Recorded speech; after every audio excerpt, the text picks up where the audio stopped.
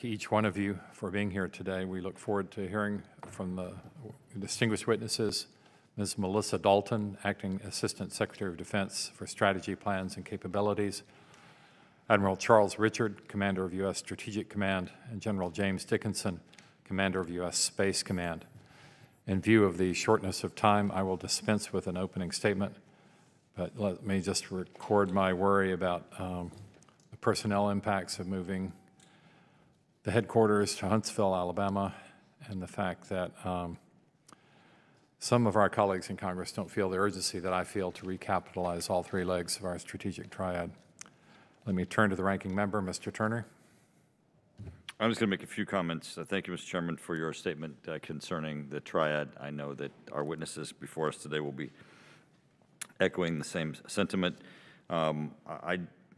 As we enter into moving forward with the NDAA, it is going to be incredibly important for your testimony today to help us lay a foundation for the work that's necessary in funding the modernization of our nuclear enterprise. Now, as you know, we have allowed our nuclear deterrent to atrophy. There are those who would like to pursue stall and delay alternatives. We need your understanding of the importance of the path that we've set in front of us and completing it. I know that you're going to give us some understanding of what we're seeing with our adversaries. China is more than doubling, according to reports, their nuclear inventory. We know that Russia is undertaking the exotics with Skyfall, the nuclear-powered cruise missile that's supposed to orbit the Earth, with Poseidon that's supposed to pop up from the water, and with other hypersonics and other nuclear weapons. Your testimony of validating the threat, the diminishing nature of our deterrent, and the critical aspect of our pursuing modernization is going to be very important today, and I look forward to that testimony. Thank you, Mr. Chairman. Thank you, Mr. Turner. I ask unanimous consent that my and your opening statement, written statement, be inserted for the record. And now we will hear from our witnesses. Ms. Dalton. Chairman Cooper, Ranking Member Turner, and distinguished members of the committee, thank you for the opportunity to testify before you today. May I request permission to submit my written statement for the record and provide brief opening remarks? Without objection, so ordered. Thank you. Today, the United States faces a complex global threat environment characterized by increasingly sophisticated and militarily capable strategic competitors, destabilizing regional dynamics and accelerating technological changes that pose significant dangers. The U.S. capabilities that we will discuss today offer critical advantages that are essential to deterring adversaries so that we can protect the American people, our homeland, and our allies and partners. As Secretary Austin has stated, nuclear deterrence is the department's highest priority mission. Our nuclear forces remain essential to ensure no adversary believes it can ever employ nuclear weapons for any reason, under any circumstances, without risking devastating consequences. As the department undergoes a set of strategic reviews that will include its nuclear policy and posture, DoD is committed to maintaining a safe, secure, survivable, and effective nuclear deterrent that accounts for the challenges posed by Russia, China, North Korea, and Iran. These reviews will account for adversary nuclear forces and doctrine, possible strategy, posture, and policy adjustments, program execution risk, arms control opportunities, and strategic stability and nuclear risk reduction, all with the goal of maintaining a strong and stable deterrent. Importantly, the views of allies will inform these reviews. Secretary Austin has stated that we must sustain and modernize the nuclear triad to maintain credible deterrence in the face of today's threats. The President's FY22 discretionary request supports ongoing nuclear modernization programs while ensuring that these efforts are sustainable.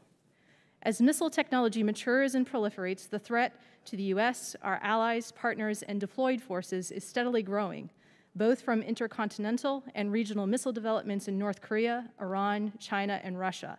We will review our missile defense policies, strategies, and capabilities to ensure they align with our broader national defense strategy to protect the nation and our interests abroad from missile threats. Recently, the Department initiated the development of the Next Generation Interceptor, which will improve the overall reliability and performance of the ground-based mid-course defense system.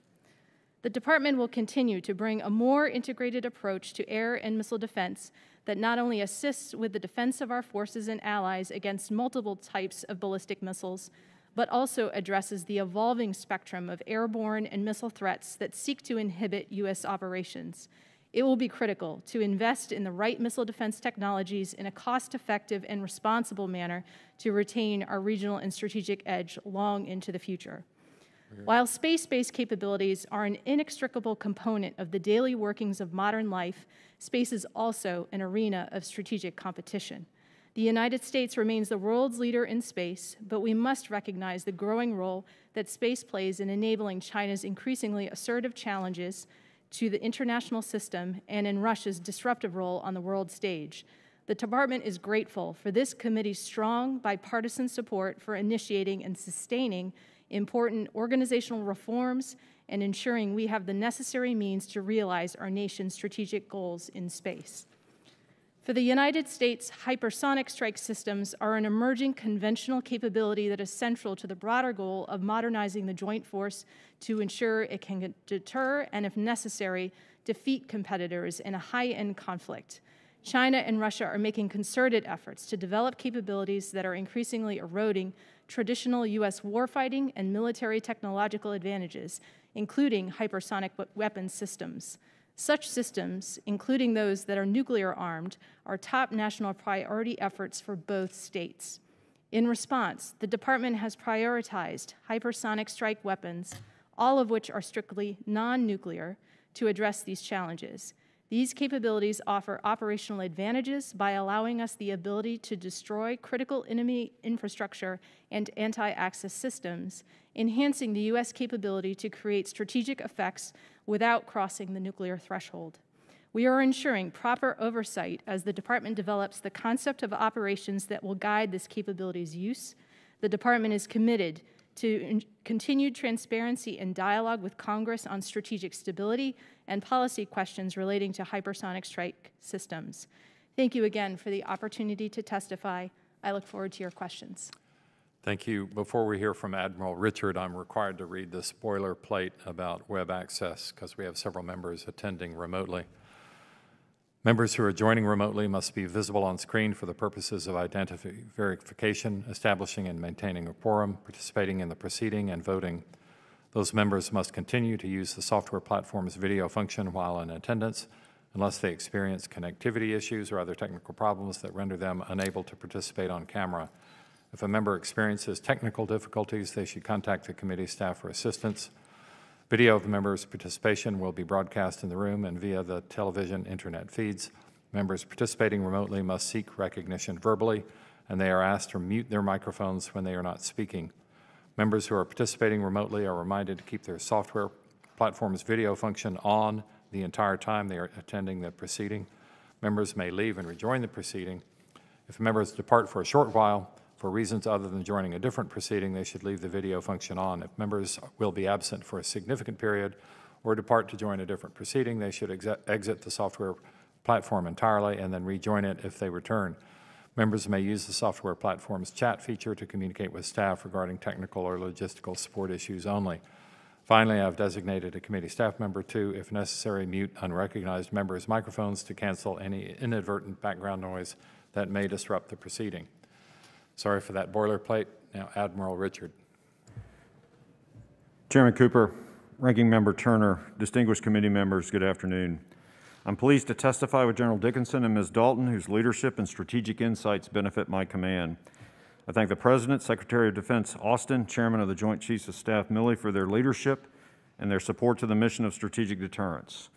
I assure you the command is committed to the priorities set forth by the Secretary to defend the nation, care for our people, and succeed through teamwork. And I remind the command it is our diversity, resilience, and professionalism that sets us apart and makes us even stronger. It's a privilege to represent them here today. I thank the committee for its enduring support to our national defense and active engagement and interest in the command's missions. Strategic deterrence enables every U.S. military operation around the world. Every operational plan and every other capability we possess rest on an assumption that strategic deterrence, and in particular nuclear deterrence, is holding. If it fails, nothing else in the department works as planned. I submit, as a nation until recently, we have not considered the implications of engaging in competition through crisis and possible direct armed conflict with a nuclear-capable adversary in nearly 3 decades. For the first time in our nation's history, we are about to face 2 nuclear-capable strategic peer adversaries at the same time, both of whom must be deterred differently. And in that context, I submit, China must no longer be considered a lesser included case in this context. The remarkable expansion of nuclear and strategic capabilities are evidence of their drive to be a nuclear peer by the end of the decade. This is the strategic complement to the conventional capability growth reported by INDOPACOM. They are at some kind of an inflection point and are rapidly expanding their strategic capabilities. They are well ahead of the pace to double their stockpile by the end of the decade, and the size of a nation's stockpile is a very crude measure of its strategic capabilities. In order to fully assess the China threat, it is necessary to consider the capability, range, and accuracy of the associated delivery systems, their command and control, readiness, posture, doctrine, training. They are rapidly expanding road-mobile intercontinental ballistic missile capability, rapidly expanding solid fuel, silo-based intercontinental ballistic missiles, deploying a strategic bomber, and they now possess 6 second-generation Jin-class ballistic missile submarines, making them capable of continuous at-sea deterrent patrols. They're developing dedicated nuclear command and control capability to include launch under warning and launch under attack. By these measures, China is capable of executing any plausible nuclear employment strategy regionally now, and soon will be able to do so at intercontinental ranges. For China, it is important to look at what they do, not what they say, and where they are going, not where they are. I have no choice but to view China as a significant strategic nuclear threat and share Secretary Austin's assessment that China is the pacing threat for the nation and DoD at large. Russia, however, remains the pacing strategic nuclear threat. They've aggressively engaged in advanced conventional and nuclear capability development and modernization efforts and are roughly 80% complete, while we are at 0. It is easier to describe what they're not modernizing, pretty much nothing, than what they are, which is pretty much everything, including several never-before-seen capabilities and several thousand non-New START treaty accountable systems. Nuclear-armed ICBM, hypersonic glide vehicle, nuclear-powered, nuclear-armed underwater vehicle, and Skyfall nuclear-powered and nuclear-armed cruise missile are examples of asymmetric strategies and weapons designed to offset conventional inferiority. We can no longer assume the risk of a strategic deterrence failure in crisis or conflict will always remain low. The days of power projection in a permissive environment without regard for a possible nuclear response are over. And bottom line is, we don't have margin. I'll be happy to answer more questions about that when we get into this and the rest of the testimony. We simply cannot continue to indefinitely life extend Cold War leftover systems, platforms, NC3, and successfully carry out our national strategy. Of particular concern is the aging nuclear weapons stockpile and supporting infrastructure, and we could reach a point where no amount of money will adequately mitigate the operational risks the nation will face due to infrastructure and human talent capability losses. Ladies and gentlemen, I thank you for the opportunity to be here today, and I look forward to your questions. Thank you, Admiral. Now we will hear from General Dickinson. Good afternoon, ladies and gentlemen. Thank you, Chairman Cooper, Ranking Member Turner, and members of the House Armed Services Committee's Subcommittee on Strategic Forces for the chance to speak with you today. I'm honored today to join Admiral Richard and Ms. Dalton for this afternoon's discussion. In describing the accomplishments of our nation's newest combatant command, I am pleased to represent the nearly 18,000 military, civilian, and contractor personnel supporting United States Space Command. In United States Space Command, our power is our people. Having just finished the command celebration of Women's History Month, we proudly recognize our many female warfighters. Yesterday, in my comments to the Senate Armed Services Committee, I shared examples of 3 female heroes in my command, and today I would like to take the opportunity to share 3 additional examples. Major Catherine Cogden, who recently transferred into the brand new U.S. Space Force, started as an ICBM crew member, worked next to missile warning at the 6th Space Warning Squadron, and just led our planning efforts for the Global Lightning 2021 exercise. Major Elise Fitch Freeberg, an Army Air Defense Artillery officer, is currently working on one of our most critically assigned missions, Global Sensor Management, in our Operations Directorate. And a third, a young Air Force Staff Sergeant, Kiera Kastner, brings personal expertise to a command that is still building its warfighting force and is currently providing outstanding support in the front office of my Chief of Staff. And there are countless others, but those are three that I'd like to mention today. Our diverse force will continue balancing combat readiness and preparing for the future. We will provide our people a working environment and culture that allows them to thrive while reaching their full potential.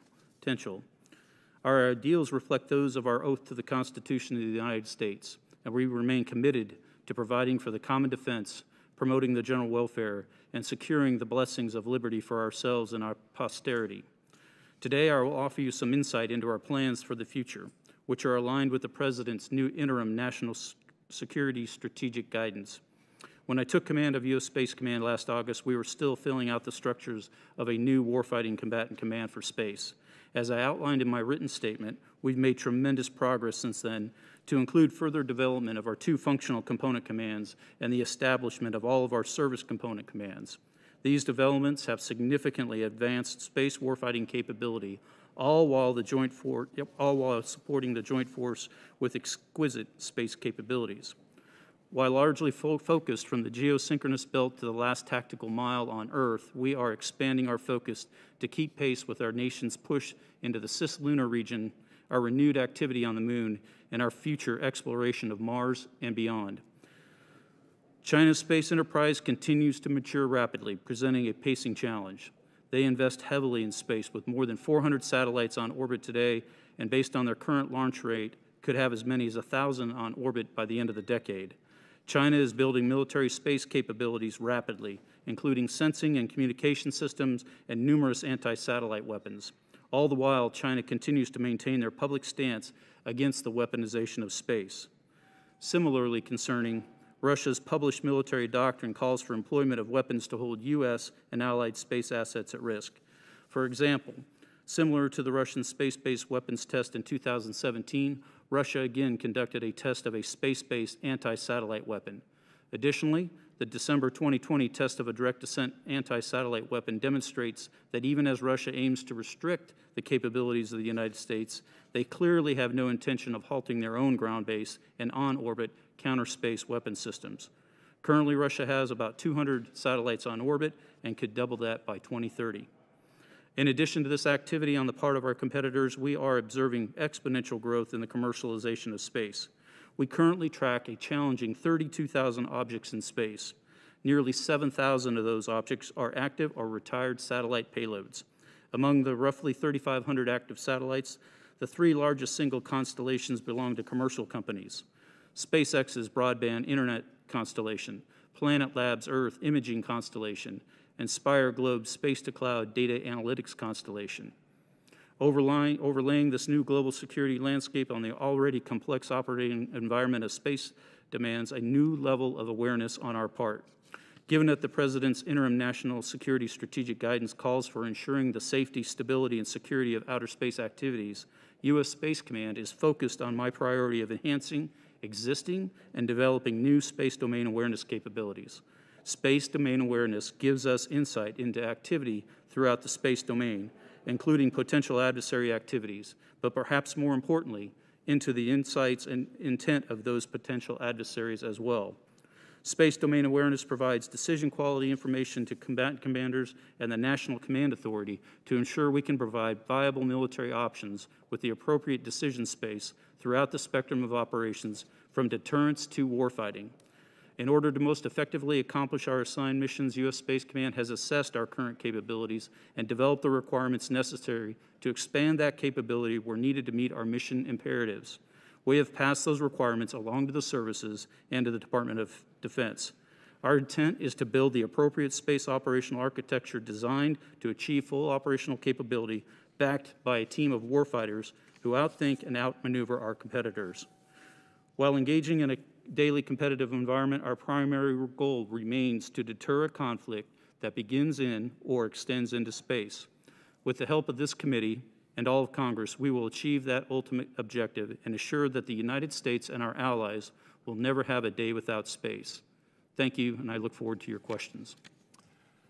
I thank the witnesses. We will now begin member questioning, first in open session, which I hope we can conclude before we have to return to votes.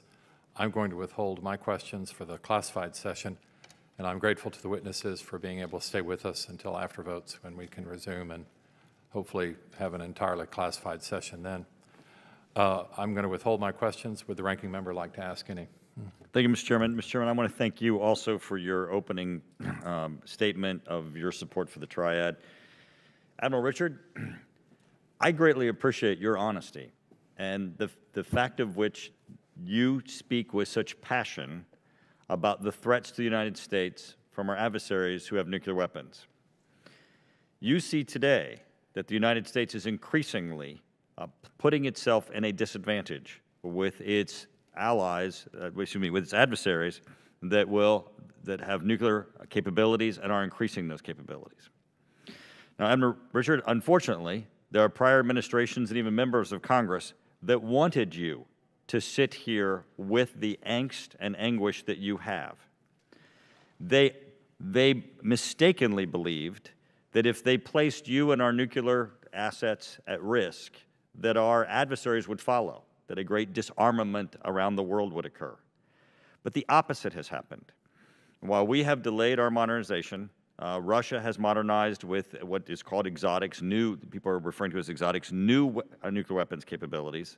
And China is definitely increasing its capabilities, perhaps doubling its weapons. So what we're seeing is that the premise of if the United States was restrained, that the world would be restrained, is dangerously not true. Admiral Richard, some people are talking, in addition to restraining the modernization plans that we have in place, of putting in place a no first use policy. I believe that you've been quoted before about China's no first use policy, that it's has holes enough in it enough you could drive a truck through, or perhaps a mobile ICBM through. Could you please discuss for a minute what your views are of what it would do to the United States and our allies, and how it would perhaps not have any effect in deterring our adversaries for the United States to adopt a no first use policy? So, Ranking Member, first, I want to offer that that is fundamentally a policy question. I'm conscious I'm sitting right beside a representative from OSD Policy, and so what I am about to describe to you is my best military advice. That's what I'm looking for. The comment about driving a truck through the no first use policy is I simply look at what China's capabilities are and what it enables them to do, and they are very inconsistent with a no first use policy and the implied minimum deterrent strategy that follows. I see a no first use policy as degrading the nation's deterrence. It will remove a level of ambiguity that has deterrence value. That will be mitigated by the fact that the policy likely will not be perceived as credible by the people that it's intended to deter. The nation, this would only apply to about 10 nations or so, right? Most of the rest are already covered by our negative security assurance, and about half the ones I'm describing are our allies, right? So it will be no more credible than our current missile defense policy is. That is also not given a lot of credit. And is no different than the no first use policy the Soviet Union had or the one that North Korea currently has. However, some of our allies might find it credible, and I think it will have a negative effect on extended deterrence and assurance. The nation can have any policy that it would like. These would be the implications in my mission sets. Good, thank you. Ms. Dalton, we have been told, and our staff have been told that there's a study that has been undertaken in OSD CAPE and OSD policy concerning the Minuteman III. Minuteman III has been studied before, and it has been determined that it cannot have life extension, not merely just because of cost, but also because of capabilities. Admiral Richard was describing the capabilities that our adversaries are reaching to. So it was not merely just an accounting aspect, it was also a capabilities aspect. But we have been told that there is a study underway of looking at 200 Minuteman III missiles to maintain the land-based leg of our deterrent while using the remaining missiles to support replacement parts, which, of course, again, every time this has been studied, it's been ill-advised to look at any extension of the Minuteman III, not just merely for cost, but also for capabilities. Ms. Dalton, are you aware of this study? Did you approve it? And what is in this study? Representative Turner, thank you very much for the question and the opportunity to testify today. I myself have not read that study, but I'm happy to follow up with further views on the matter. More broadly, when it comes to the Minuteman III program, this will certainly be a program that we examine in the course of our upcoming strategic reviews of our nuclear posture.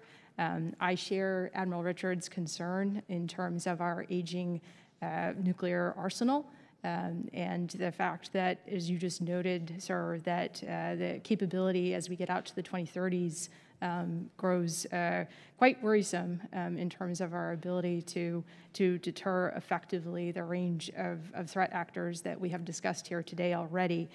So as we are looking ahead in our strategic reviews, looking at those threat vectors, looking at what our current capabilities can afford us to address them, we will also, of course, be looking at cost and what is the right balance of the mix of programs that may be necessary to have a safe, effective, and secure nuclear deterrent well into the future. Thank you. Okay, so is the study that you just referenced ongoing, or is that something that has just occurred?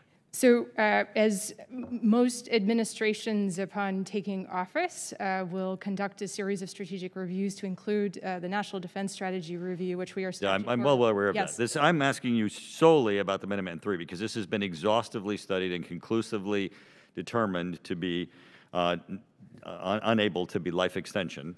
And so I'm asking you, are you aware of a different study that has been tasked other than those that have been completed before? And do you have an opinion other than what the studies that have been previously concluded is that we need to move forward with our modernization program and not review once again a Minuteman III life extension program? Representative, thank you for the question. I will have to take that question for the record because I myself have not seen that particular study. Okay, if you find that there's a new study going on, we would like it. So take this as our formal request for an understanding of if it's ongoing, send us the scope, okay? And if it's completed, then please provide it to us. With respect to no first use, Admiral Richard was giving, I think, a great understanding of what our adversaries would view a no first use policy, and certainly the environment that he's operating in where Russia has a escalate to de-escalate. We understand the nuclear posture review will be ongoing. Every administration, as you said, have done one. But do you have an opinion on no first use, Ms. Dalton? Representative Turner, thank you for the question. The question of our declaratory policy is a presidential level decision. Our declaratory policy should reflect our strategic objectives, including our extended deterrence commitments to our allies.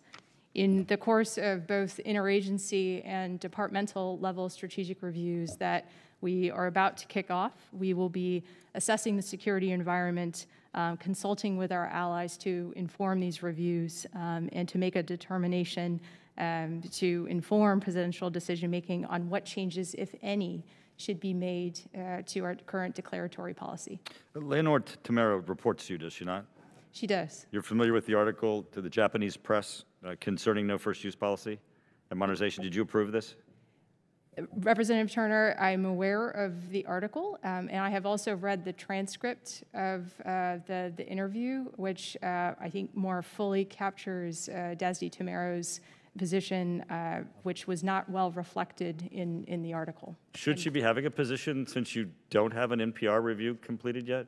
She was reflecting the range of elements and aspects of the review that I just walked through in the context of the interview, and we would be happy to share the transcript of the interview with you.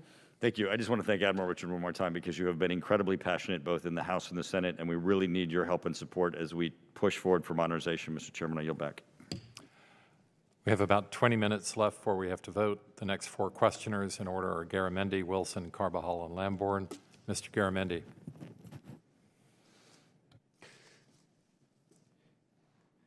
Mr. Richards, Admiral Richards, is it true that in 2019 your predecessor said that the Minuteman III could be life extended one more time in testimony to this committee?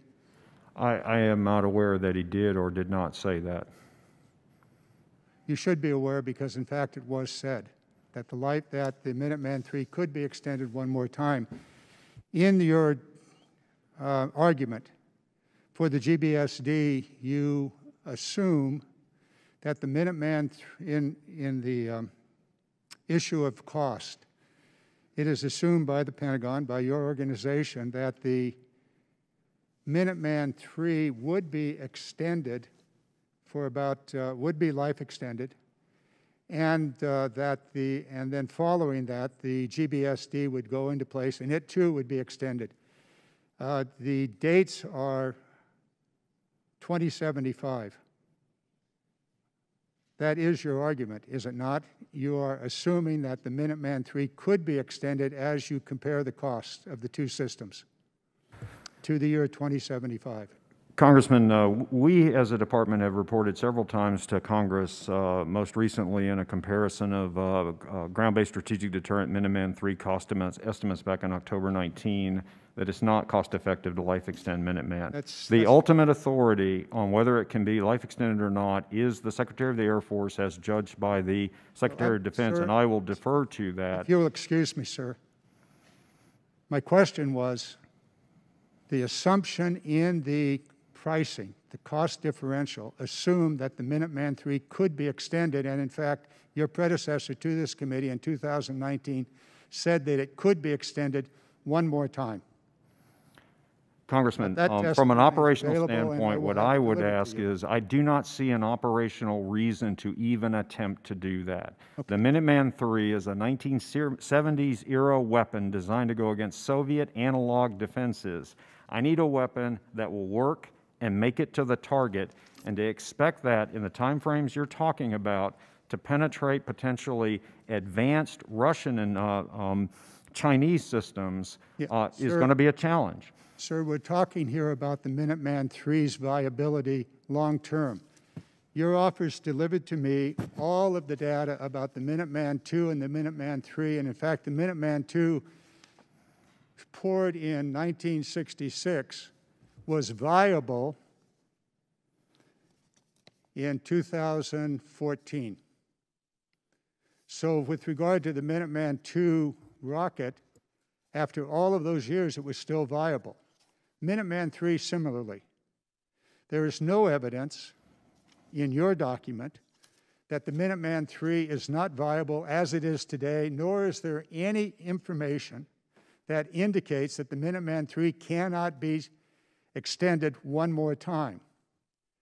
Congressman, again, I will defer to the Secretary of Defense, but I remind you that it is about the entire weapon system. No, sir. It is. Sir, if you could, please stick to the debate that I'm having with you, which is the viability of the Minuteman III. The viability of the Minuteman III to be extended one more time is clearly possible by the documents and the testimony of the Strategic Command. So I want to get that on the record. Now, don't go off talking to me about the Secretary of Defense. We're talking about the viability of the Minuteman III. If I'm incorrect, and it is not possible to extend it one more time, then please provide the written documentation to that. That is a fundamental point in the debate that we're having here about the GBSD and the necessity for it. Secondly, thirdly, why did the Department of Defense and your organization choose the year 2075 rather than the year 2040 or 2050? What's the rationale for that? Congressman, any information provided to you on the life expectancy, cost, or any performance on the Minuteman III or other weapon systems would have been the Department of the Air Force, not STRATCOM.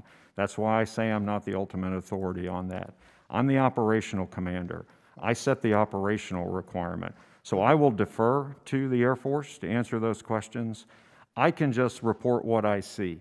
And an example is... You've reported to us that you cannot... Are you reporting to us that you cannot extend the life of the Minuteman III? Is that your report? I am reporting that the Air Force has reported it is not cost-effective to life extend the Minuteman III.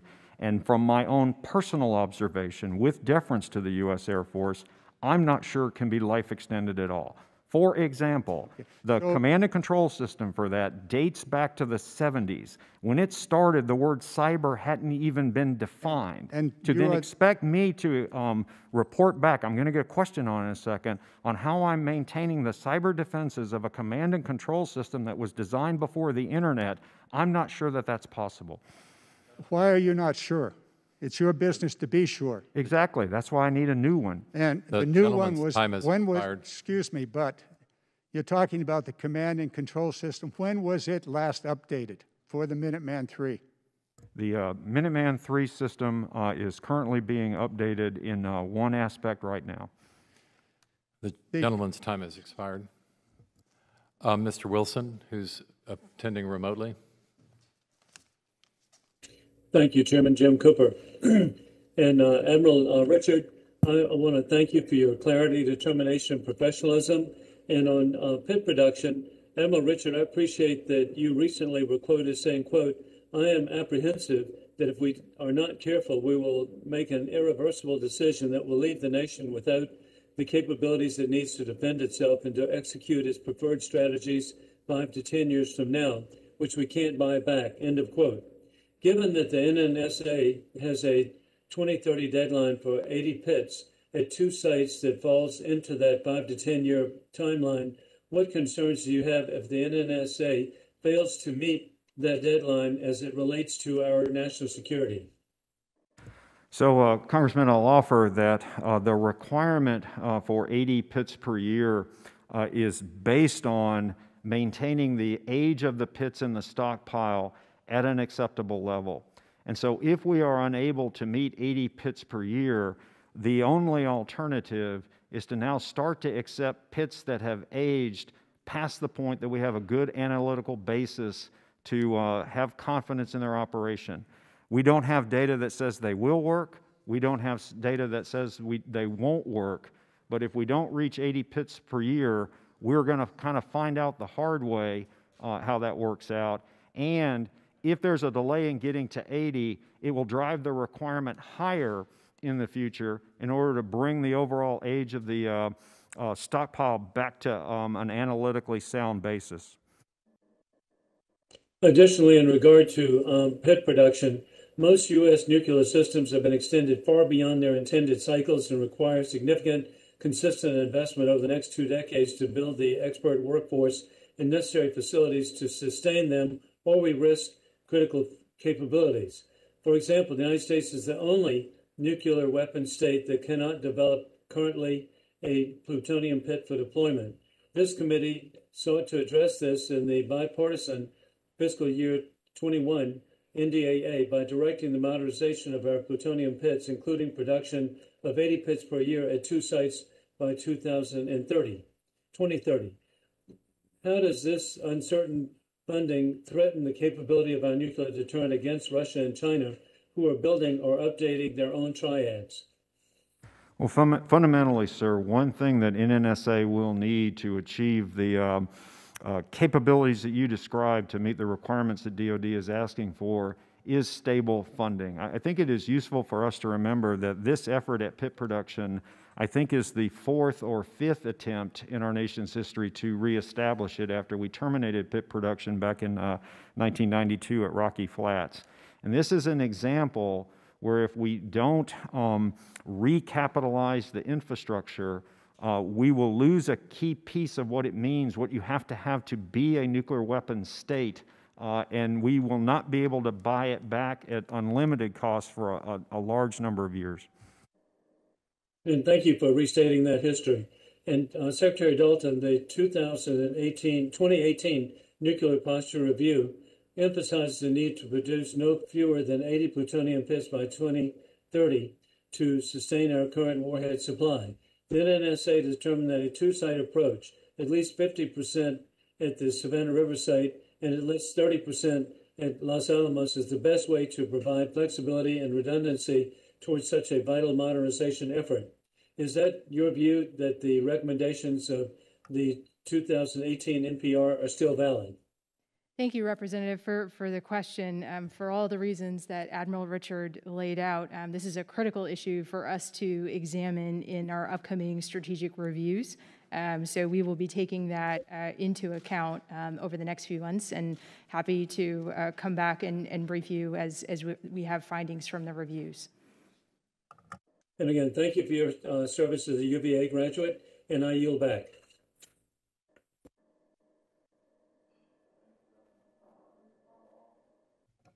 Mr. Carbajal. Thank you, Mr. Chair. General Dickinson, I agree with your assessment that the United States commercial space growth aids our mitigation efforts against threats. In a report to Congress on space launch infrastructure, it is noted that the ranges annually compete for facility sustainment, restoration, and modernization funds to sustain, repair, and construct requirements. The focus on these efforts is to sustain existing infrastructure rather than growing capability to meet the diverse user base of the launch ranges. With the U.S. commercial launch industry on the cusp of 60 to 100% increase in launch rates over the next 5 years, we must be putting more resources towards growing capabilities. Is this just a matter of needing additional funds, or does it require a policy change? Congressman, thank you for that question. As we look to the increase in the commercial use of those ranges actually fall under the purview of the U.S. Space Force. So General J. Raymond, the Chief of Space Operations, the funding and infrastructure piece of that belongs to the Space Force. I'm happy to take that question for the record, but in terms of support to that activity, I do more along the lines of supporting NASA in their human spaceflight support activities that I can go into greater detail with you if you'd like. Thank you. That won't be necessary. Admiral Richard, I have concerns about cybersecurity and digital security of the modernization of nuclear command, control, and communications, NC3. What digital security and reliability metrics are used throughout the acquisition process for NC3 modernization? In addition, has STRATCOM taken any steps to improve visibility into the readiness of NC3 systems and mission? Thank you, Congressman, for that question. And I'll answer it in my separate responsibility as the NC3 enterprise lead for the Department of Defense. This is a separate organization that was established about 2 years ago, separate but aligned to STRATCOM, to put an enterprise-wide focus on improving the performance of NC3. I'll start with your last question first.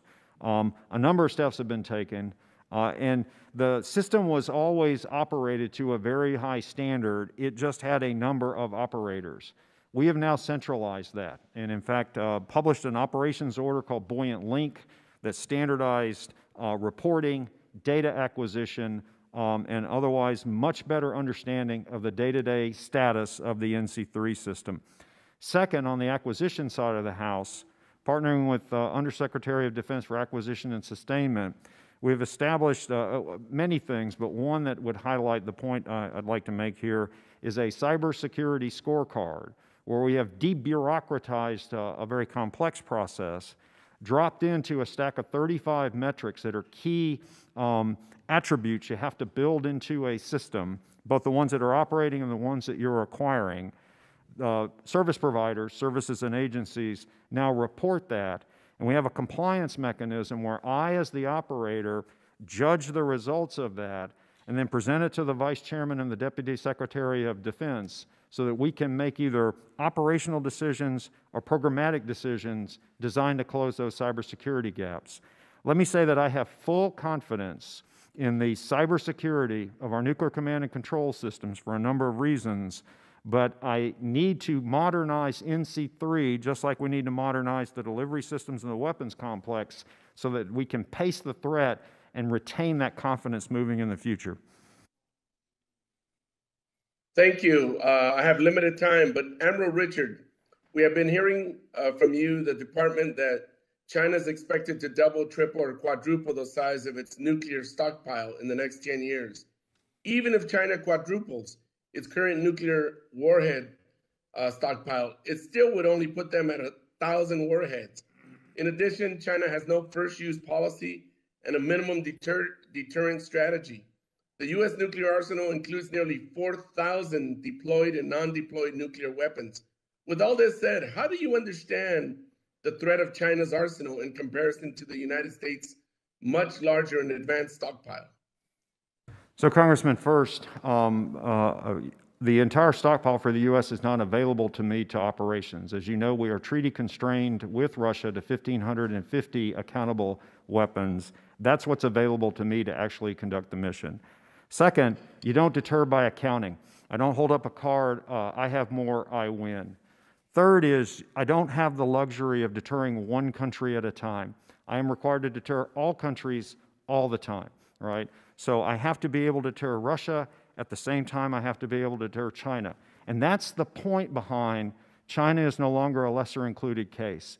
In our history, we sized our forces with margin and capacity for uncertainty that left us enough residual capacity to credibly deter any other threat that we had to face. That's about to be no longer true, and that's the point behind the statement that they're no longer a lesser included case, sir. The gentleman's time has expired. Thank you. I'm out of time. I yield back. We have about a few minutes remaining. The committee will stand in a brief recess. I ask members to make both votes and then return promptly. Thank you. To this room. Continue the open session for a while longer.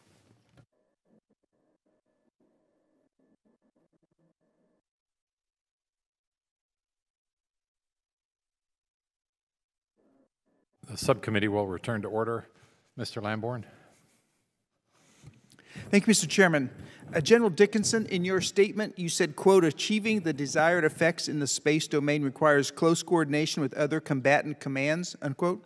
There is currently great synergy that exists between U.S. Spacecom, Northcom, NORAD, and the National Space Defense Center, all being located in close proximity there in Colorado Springs. On the personnel side, 8 of the 9 Space Force Deltas, formerly called Space Wings, are located in Colorado. The 9th is at Vandenberg. And 7 of those 8 are in Colorado Springs, including all of our Guardians who are focused on space warfighting. There are over 1,900 uniformed Space Force personnel in Colorado, with over 1,500 in Colorado Springs alone. And there are 32,000 total personnel who work or will work for Space Force in Colorado. Right now, all of these units and people benefit from working together in the same buildings with personnel from Spacecom, Space Force, and their intelligence community counterparts working side by side. How does it benefit our national security to rip out the headquarters element of Space Command from this concentration of national security, space, and intelligence community professionals and move it someplace 1,000 miles away? Congressman, your first comment about the relationship with, in particular, like U.S. Northern Command and NORAD, we do enjoy a great relationship, but I will offer to you that I enjoy a great relationship with all the other combatant commands, and our ability to work closely with those combatant commands is fundamental to what we do each and every day. We've had great success over the last 20 months with regard to our relationships with the other combatant commands. We have developed integrated planning elements, which are small groups of expert space planners and operators who are embedded in each of the combatant commands, and we're growing those in all of the 10 combatant commands at various levels right now. And so I tell you, those integrated planning elements have established a great relationship with each of the combatant commands in providing critical space warfighting expertise. So something that's working well, and within the Space Command, they're side by side, thousands of people side by side. Why rip it in half and send some across the country? So, Congressman, so in terms of military type of operations, we have seen in the past and in the present where we can actually do operations when we're not geographically located with each of those elements. So there is synergy I think you gain by being in the same area, but I think there's equally synergy in terms of being able to do that in not a remote manner, but in a physically distant manner. So in terms of military type of operations, I believe you can do it in two different locations that wouldn't necessarily be directly there in Colorado Springs, for example. Well, if the military was told to put Space Command in a cornfield in Iowa, you know, they could do it. You know, we can do whatever we want, but why do it when it's working so well where it is right now? I'm going to change subjects because of limited time. Would you agree with me, or let me back up. It may surprise people that survivable communication networks were not required for SpaceCom by the Department of Air Force when they did their, what I question, a highly questionable evaluation process. So survivable communications has to be added if we started a new command up somewhere. Whereas right now there are multiple secure command centers at Peterson, Schriever, and Cheyenne Mountain, which provide continuity of operations for Space Command. In fact, past commanders of Air Force Space Command have said their preferred warfighting command center would either be the National Space Defense Center at Schriever or Cheyenne Mountain Air Force Station, the latter of which was built to survive a 30-megaton nuclear explosion. So today, what kind of continuity of operations facilities are there in Huntsville, Alabama? Well, Congressman, I'm not aware of any in Huntsville, Alabama, but I do know that in terms of the National Space Defense Center and my command out in Vandenberg Air Force Base, that the secure communications that they have is satisfying the mission requirements now. And if we are directed to move, that type of infrastructure would be built and operable to meet my mission needs. We haven't even talked about the cost. That's going to be over $1 billion, but we'll maybe have a chance to talk about that at some time in the future. And with that, Mr. Chairman, I yield back the balance of my time. Thank the gentleman. Mr. Langevin.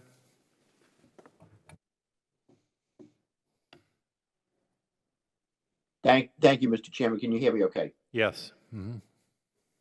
Thank you.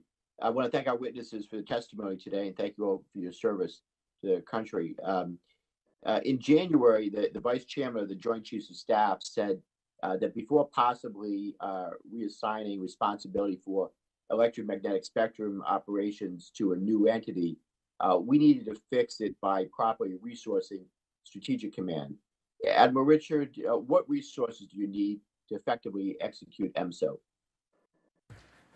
So, Congressman, thank you for that question, and it might be worth a reminder to you and the committee. My responsibilities in electromagnetic spectrum operations are to advocate, input on joint requirements, and then I have some responsibility to execute the new electromagnetic spectrum superiority plan that DoD recently rolled out.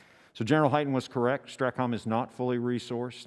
There are two aspects to this, and both of these the department is addressing, one of which is in the headquarters element. So this is some number of personnel to execute these, and it's a small number, right? It's on the order of 40 people to execute the headquarters functions.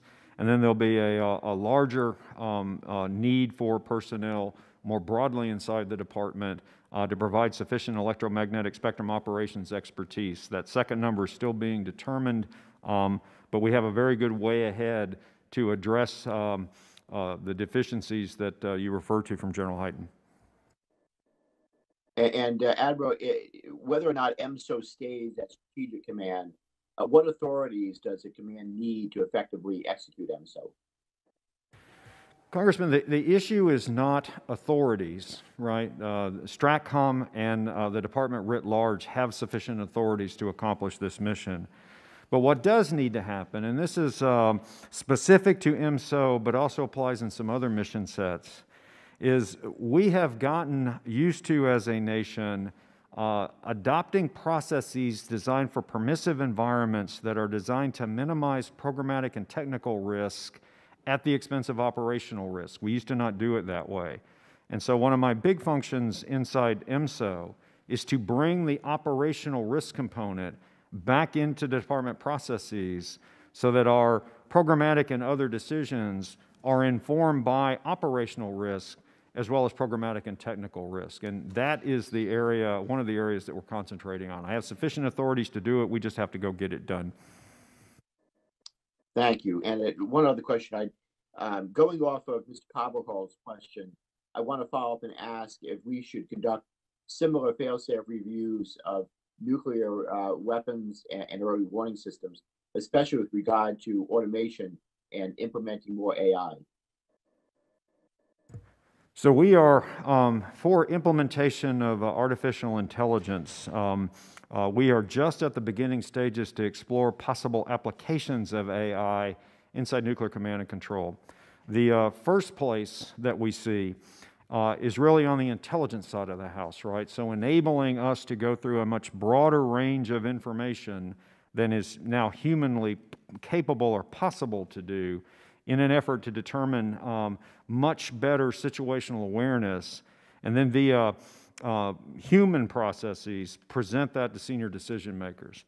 The second piece that we see some immediate application for AI is in cyber defense, right? And it gives us a better ability to understand what's happening inside our networks, understand that better, and make better operational decisions. Again, adapting things that are beyond human capacity alone to address. Thank you, Admiral.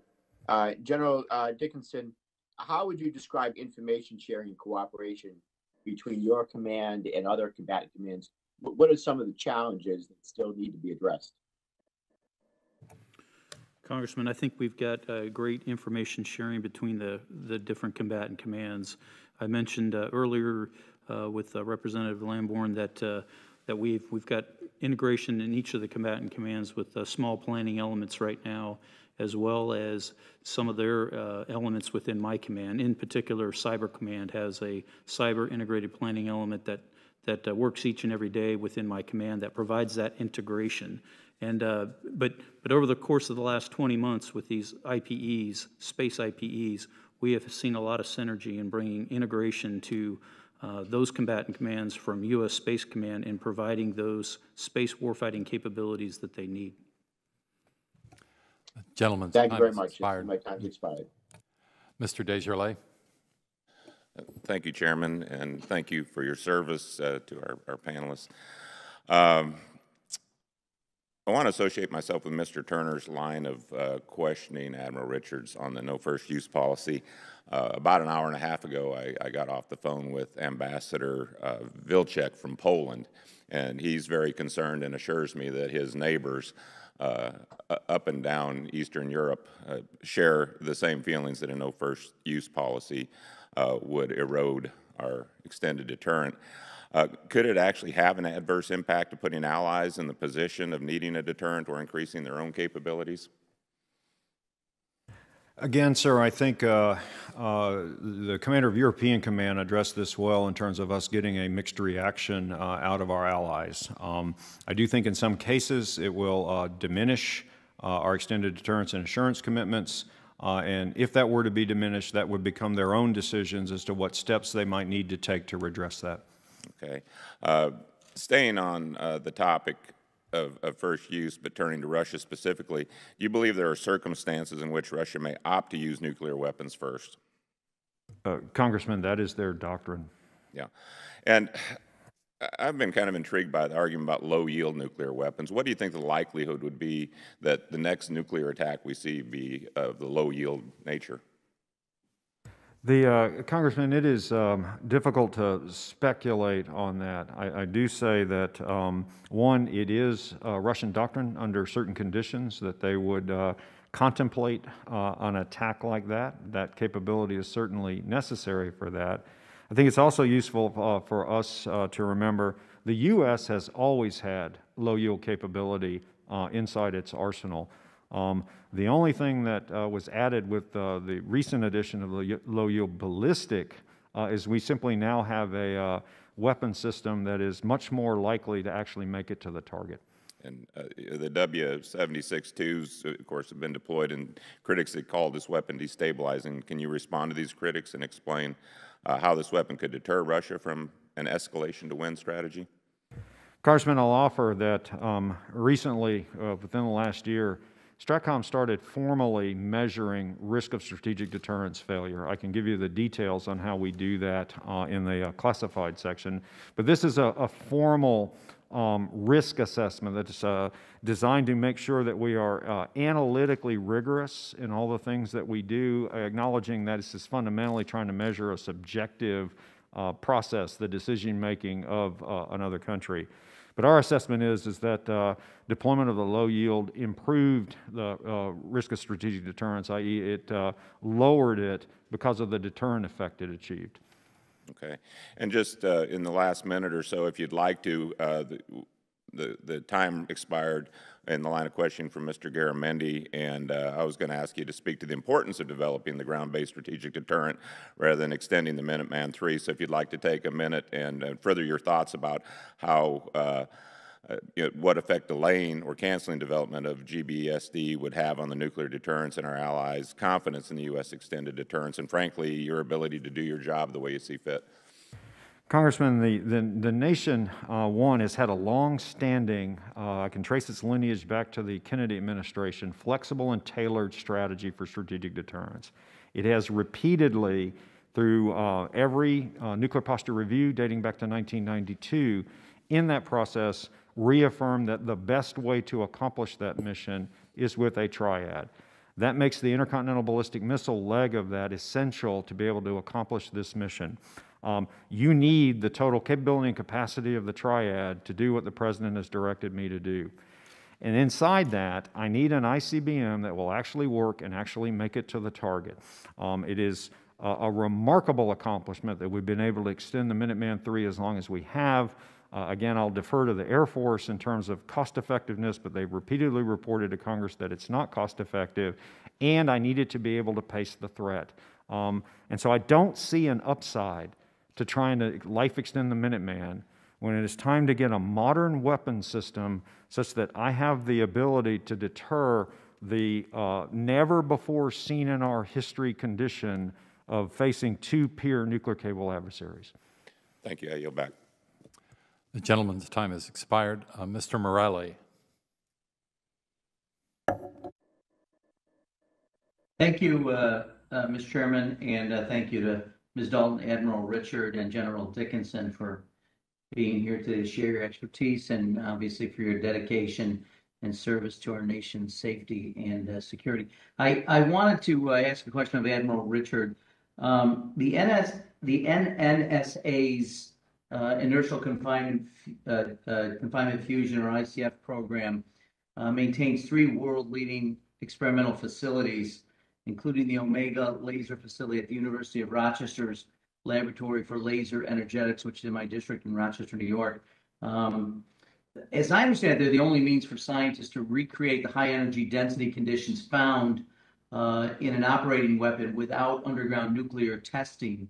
In addition to the physical facilities, obviously they employ and use a talented workforce that's necessary to conduct the experiments, which produce valuable scientific data and deter our adversaries.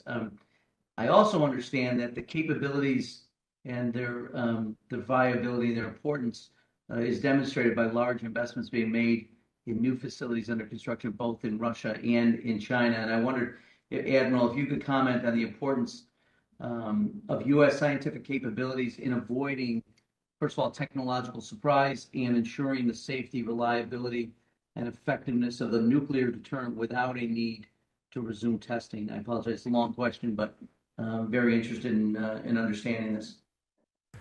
Congressman, you hit on, I think, the key point at the very end of your question, which is fundamentally, and I will defer to NNSA for the details, the way the U.S. today maintains confidence in nuclear weapons stockpile is through the Stockpile Stewardship Program, where efforts like you describe provide the analytical and scientific basis for us to have confidence that our weapons will meet the standards that we ask of them without having to go to explosive nuclear testing, right? So maintaining that scientific and technical base is critical for us to have confidence in our deterrent. But I will go on and point out, I mentioned human talent bases earlier.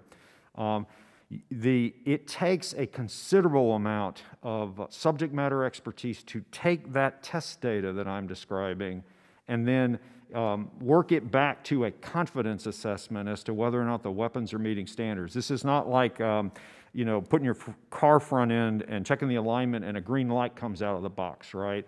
And so that's one of the perishable skill sets that if we don't maintain that talent base and we lose it, it may take us 5 to 10 years to recreate it, sir. Over. Yeah, and I wonder, General, if you have any thoughts or advice that you can give us on how to continue to maintain it and make sure that we have a competitive advantage here in that regard. Is there any advice you can give us on things that we should be thinking about in that space?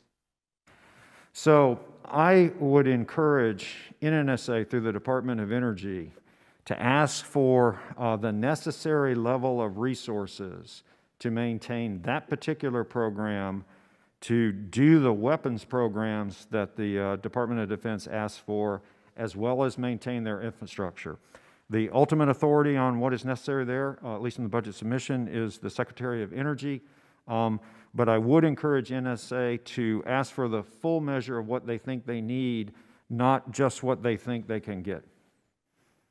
Very good. Well, thank you again, Admiral, for your leadership and for your service, as well as to General Dickinson and Ms. Dalton. And with that, I'll yield back the balance of my time, Mr. Chair. The gentleman yields back. Ms. Cheney. Thank you very much, Mr. Chairman. Thank you to all of our witnesses.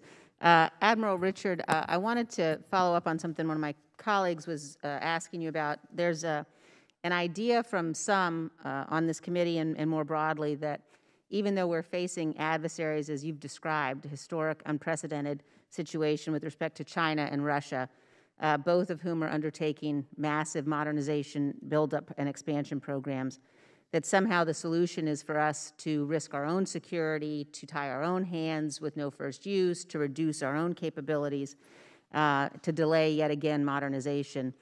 I wanted to remind the committee generally of something that President Truman said in NSC 68, which is timeless. He said, "No people in history have preserved their freedom who have thought that by not being strong enough to protect themselves, they might prove inoffensive to their enemies."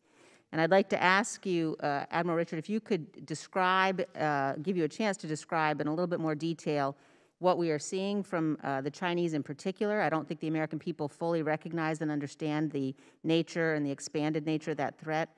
And also what it means when we say the Minuteman III is so old. What does that mean in terms of what's available, what's not available, what it would really mean if we were to ask you simply to extend the life of that program once again?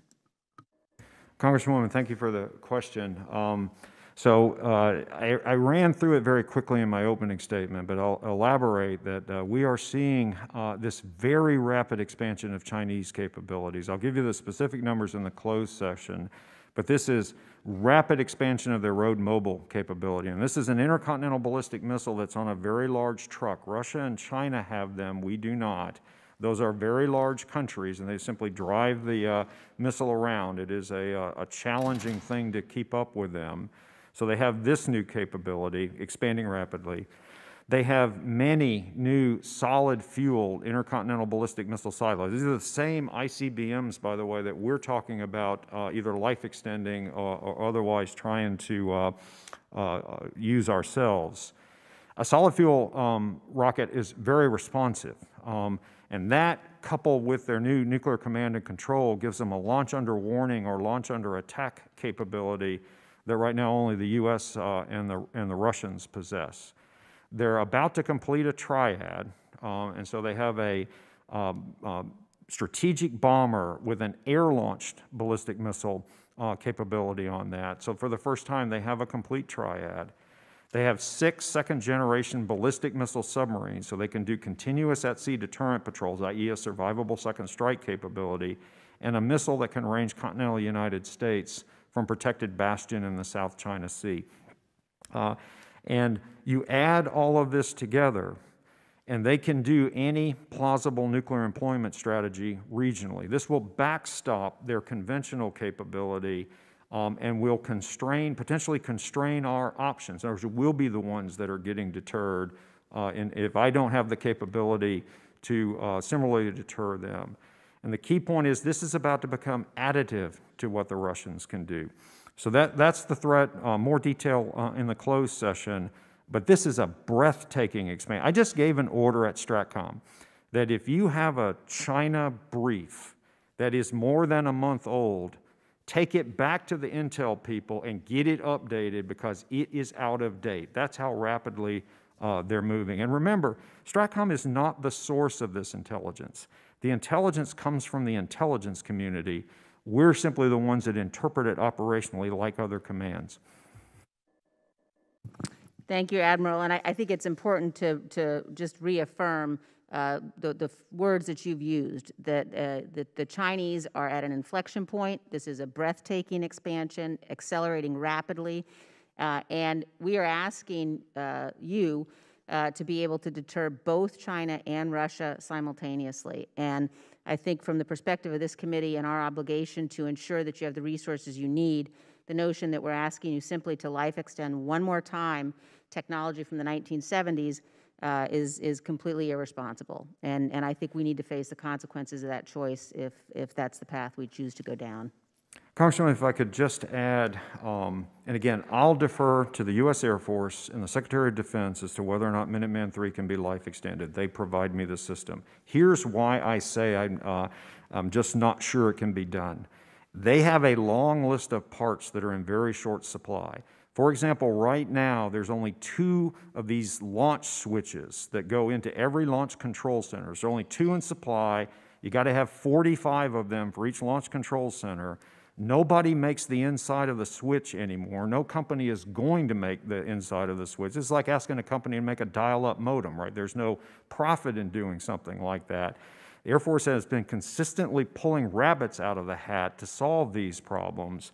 I'm afraid there's a point where they won't be able to pull the rabbit out of the hat and the system won't work. Thank you very much, Gentlelady's Admiral. time has expired. Mr. Panetta. Thank you, Mr. Chairman, and thank you, Secretary Dalton, and gentlemen, thank you for your time today, and also thank you to both of the Admiral Richard and the General for stopping by my office and having the personal time that we did. I truly appreciate that. Admiral Richard, you were in my office this morning, and I appreciate our brief conversation. But you also, yesterday and today, you've testified extensively and in the past regarding the dangers of reliances solely on the submarine leg of the nuclear triad, which on a day-to-day basis is actually a dyad between the sea and the ground legs. And if we were to choose to delay modernization of the ground-based leg or not move forward with the ground-based strategic deterrent, especially in the midst of ongoing modernization of the LRSO, we would be essentially fully reliant on the sea-based leg of the triad. Now, yesterday you testified to the Senate that you would request reactivation of bombers on alert if the ground leg were to be removed. You yourself are, as we talked about today, a career submariner, and I'm sure are much more familiar than anyone else in the room today with the survivability and effectiveness of our submarine force and submarine-launched ballistic missiles. Arguments against moving forward with the ground-based strategic deterrent are largely based on the premise that the sea leg of the triad can maintain an effective deterrent now and into the future. Now, you've also testified that Russia is currently approximately 80% complete with nuclear modernization and recapitalization. While China is considered the department's overall pacing threat, you've stated that Russia is the pacing nuclear threat. Russian modernization and innovation span hypersonic weapons, ICBMs, and nuclear-powered torpedoes. Now, yesterday, you called the nuclear threat you expect the United States to face in 2030 as unprecedented. And you focused on the fact that the United States has never before had to deter 2 nuclear adversaries with separate interests at the same time. Now, in 2017 and 2018, there was reporting that identified Chinese efforts to develop a new satellite which would detect submarines using lasers and looking at disturbances in the water. And they've also reportedly developed new magnetic detection devices and are actively pursuing new technology to be able to detect and neutralize our nuclear submarine forces. Regardless of the success of these individual Chinese efforts, it's clear that our adversaries are working extremely hard to degrade the survivability of our sea leg.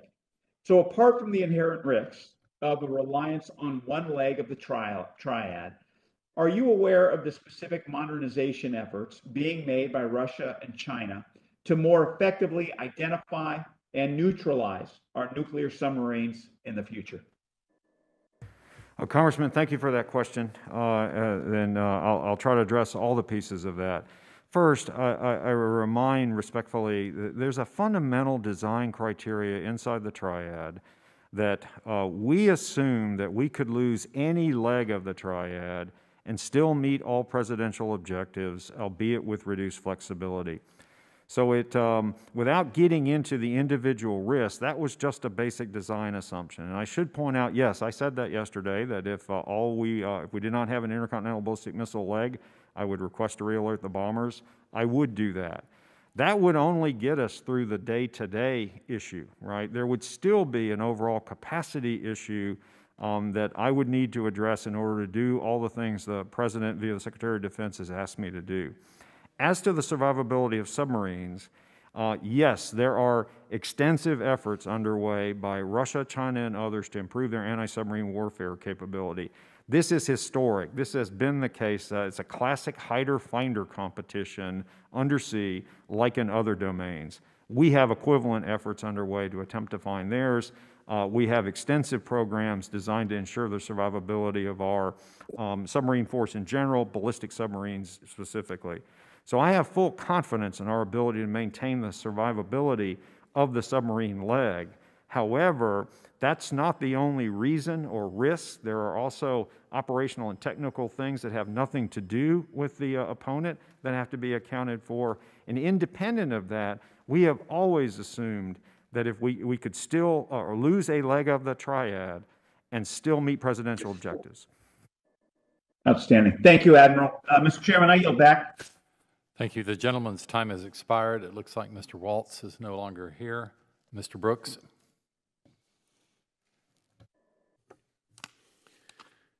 Thank you, Mr. Chairman. I've got some questions that also revolve around the Space Command headquarters being located at Redstone Arsenal in the Tennessee Valley.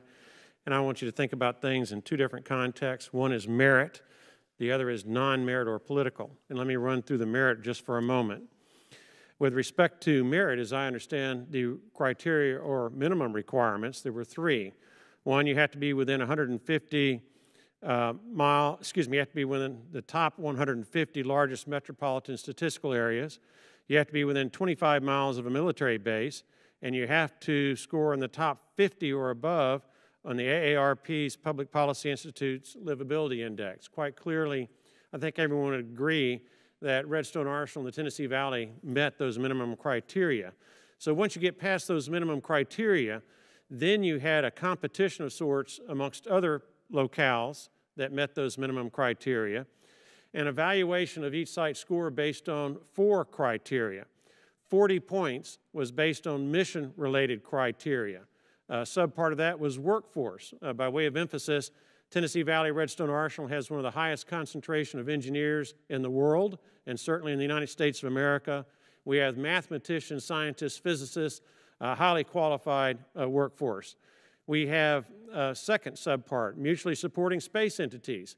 Well, certainly as General Dickinson knows, we've got a plethora of space-related military activities on Redstone Arsenal. We're also the home of the Marshall Space Flight Center, which is the birthplace of America's space program. Very hard for anyone else to compete with the attributes that we have there. So on the 40 points mission-related criteria, I'd submit that Redstone Arsenal did very, very well as evidenced by what we provide in the Tennessee Valley and the Redstone Arsenal. Second criteria was infrastructure criteria. Parking, land, communications. Some of you are familiar with what we provide at Redstone Arsenal. Certainly General Dickinson is. Family of military personnel, housing, health care. I would submit that we also score very, very well in that second criteria, so that's 70 are the points. Then you've got the third criteria, which is community support, which is 15 points. Schools, we've got excellent schools in the Tennessee Valley. You've got a lot of gifted parents, and of course they demand high-quality schools for their children. Cost of living, A+ score in my judgment there. We're one of the lesser expensive places to operate in the United States of America. Community support then, criteria, those 15 points, I'd submit Redstone Arsenal and the Tennessee Valley score very well. Then the fourth criteria, the cost to the Department of the Air Force. Granted that there is an initial startup cost, and at Redstone Arsenal, that may be higher than at other places. However, there is also the long-term operational cost.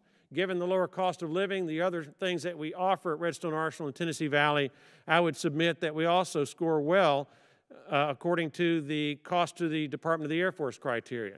So all that merit-based stuff being cited very, very quickly, now I get to my question. This is with respect to each of you, and I'll start with General Dickinson. Are you aware, personal or direct knowledge, of any political non-merit influence on the Space Command Headquarters Redstone Arsenal location decision? Anything other than merit? General Dickinson, are you? Any personal or direct knowledge? I am not. I have no personal or direct knowledge. Admiral Richard, are you aware, personal or direct knowledge, of anything that would suggest that the decision to locate Space Command Headquarters at Redstone Arsenal in the Tennessee Valley of Alabama was based on political or non-merit influence as opposed to merit? Congressman, no, I am not. Ms. Dalton, I know this might be outside your normal ballpark, but same question to you. Are you, with personal or direct knowledge, aware of any political or non-merit influences on the Space Command Headquarters Redstone Arsenal location decision? Anything other than merit? No, I am not. No further questions. Thank you, Mr. Chairman. The gentleman yields back. That is the last question for open session. We will declare a brief recess so that we can make the last vote, and then we will return not to this room but to 2212 for the closed session.